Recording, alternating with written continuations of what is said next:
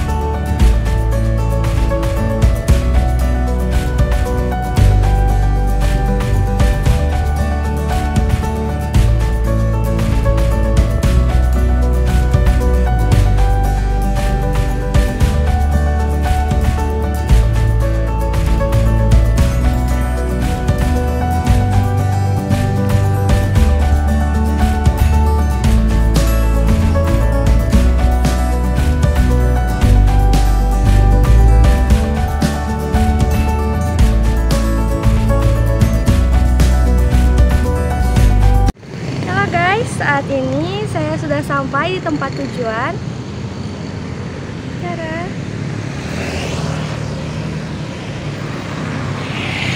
Tempat ini disebut Bunderan Binokasih.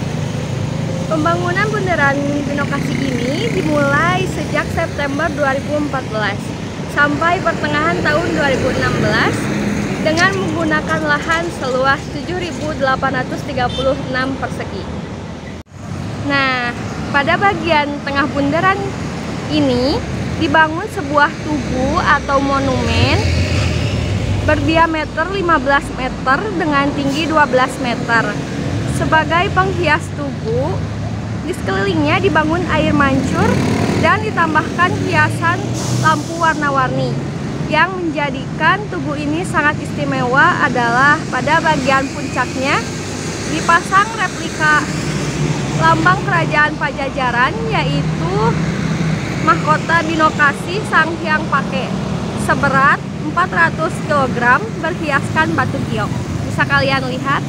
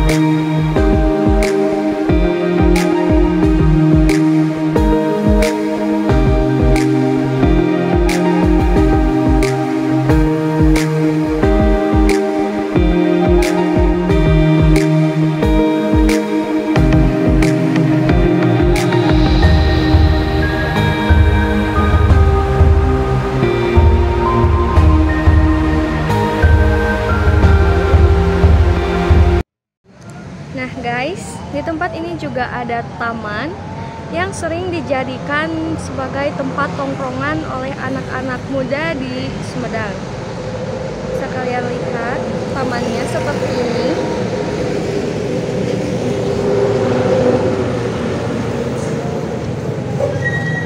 Tempat ini juga sering dijadikan tempat istirahat oleh para pengguna jalan yang habis dari perjalanan yang sangat jauh.